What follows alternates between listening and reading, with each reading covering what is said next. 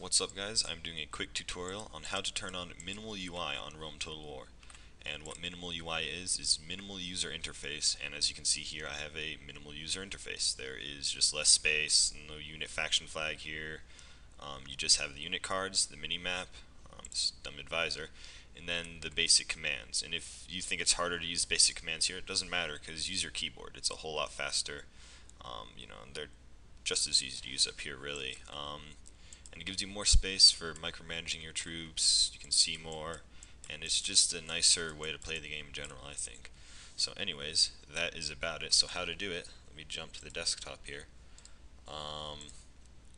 To do it, you have to find your preferences folder in your Rome, which is in your Rome Total War folder, and I have Steam, so mine is going to be in Program Files, Steam, Steam Apps, Common, then Rome Total War, and there's my preferences folder.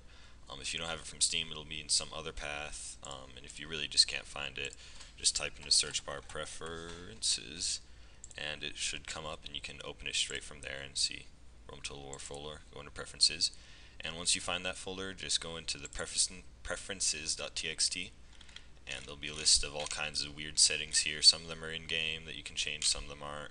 You don't want to change too much because it might mess up your game. But right here is minimal UI, and all you want to do is change it to true. I already have it set to true. It'll be set to false though in your folder if you haven't already changed it.